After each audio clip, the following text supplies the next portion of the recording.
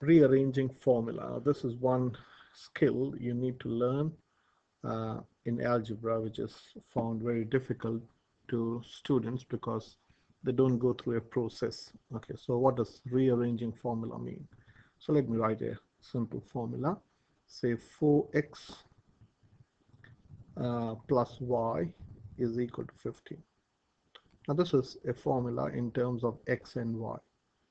So here in some books they call this also making subject of a formula. Now suppose y is to be made the subject, we want to write this formula in terms of y, or in other words we want to write y is equal to something from this formula. So well, how can I write?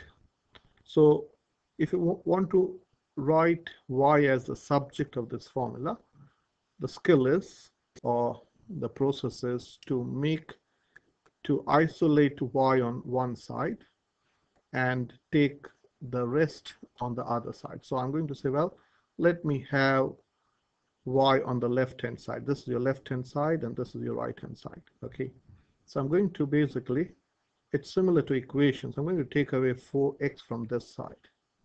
I want y on this side, so I'm going to take away 4x from this side. So I have to take 4x from this side. So making y the subject, this gets cancelled. So this is y is equal to 15 minus 4x. That's all.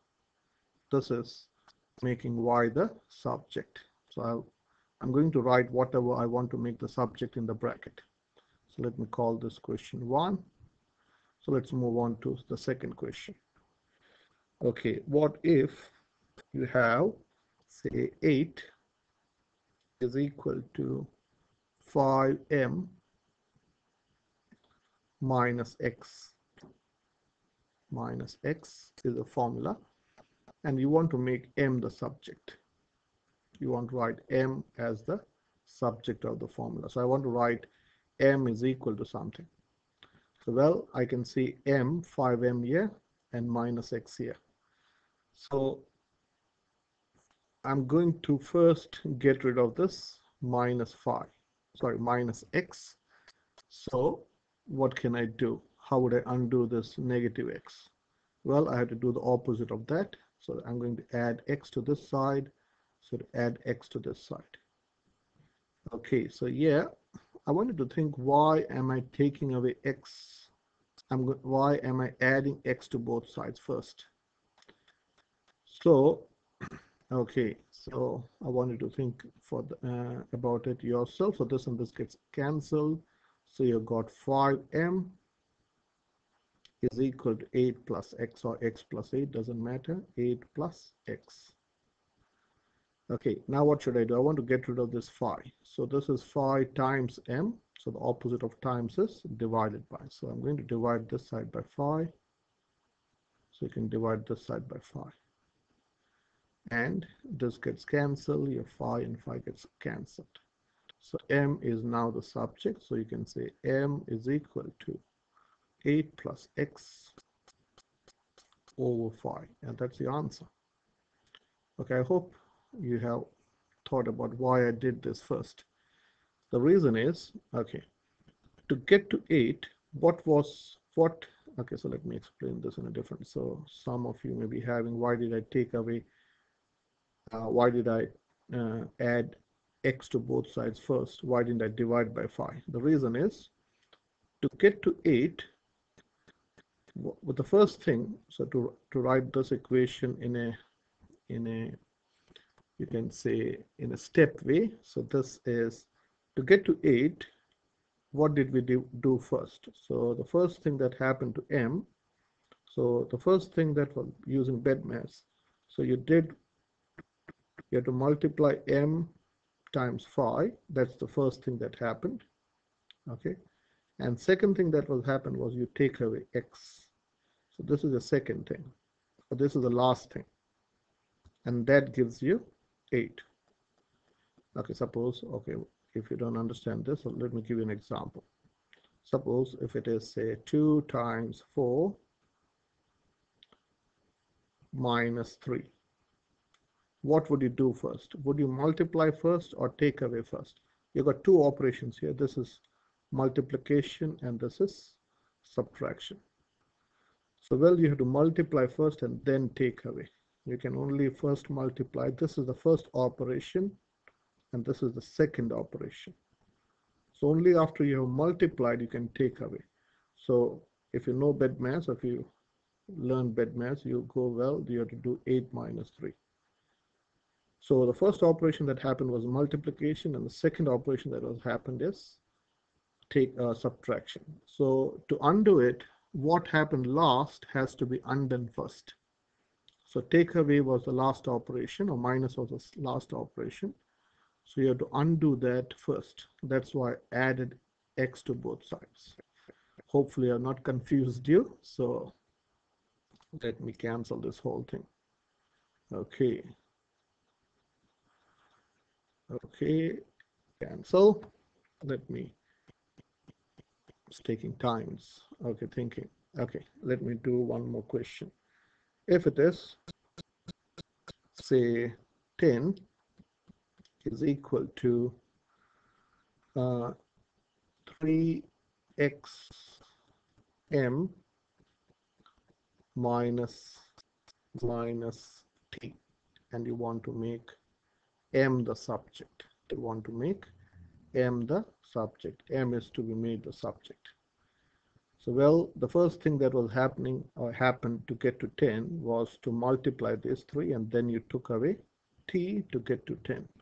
So let me write this again. So 10 is equal to 3 times xm minus t. So the last thing that happened was minus. You have to undo that first. So I'm going to add t to both sides. I'm going to add t to both sides. So this gets cancelled. So what is remaining is 3xm is equal to 10 plus t. And now I want to get rid of this 3 times x. Okay, so this is 3 times x. So that's multiplication. So you undo by dividing. So this is 3x dividing by 3x. So your 3x and 3x gets cancelled. So you can say 10 plus t over 3x is equal to m. So I've made m the subject. Okay, so let me take, so this was a third example, so let me do a fourth one. Let me make it a bit challenging. Okay, what if you have a squared plus b squared is equal to 10, and I want to make a the subject. I want to make a the subject. Okay, well, I can take away b squared from both sides. So taking away b squared from both sides, you have got, excuse me, so this gets cancelled. So this is a squared is equal to 10 minus b squared. Now I want to get rid of this squared. So what's the opposite of squared? Well, you have to take square root. So I'm going to take square root of this side. So you have to take square root of the other side. 10 minus b squared. Now this is a number, and as it's a number, you should always put plus or minus. 10 minus b squared, there are two answers here. If you don't do this, this is right, but this is only 50% right. So a, square and square root cancel each other out. So a is plus or minus, this is the full answer, a complete answer, 10 minus b squared. Okay, so let me do a few more. Okay, what if you have, this is a well-known formula, area of a circle is pi times r squared, and you want to make r the subject. Well, this is pi, which is a number, times r squared. So what can I do to get rid of this pi? So I'm going to divide this by pi. So you have to divide this side by pi. So you can say a over pi, a divided by pi, is equal to r squared. Now you have to take the square root to get rid of the square, so I'm going to take square root of this side, you have to take square root of this side. Okay, now radius cannot be negative. You can put plus or minus. Radius can be negative. You'll learn radius can be negative technically, but yeah, for year 11 this is enough. As you know, radius is a positive number, you don't need to put negative, but even if you put plus or minus, that's not wrong. So r is square root of a over pi. That's the answer. Okay, so let me finish off with one last question. The volume of a cylinder or of a sphere is given by this formula, 4 over 3 pi r cube. This would be an excellent question. Okay, 4 over 3 pi r cube.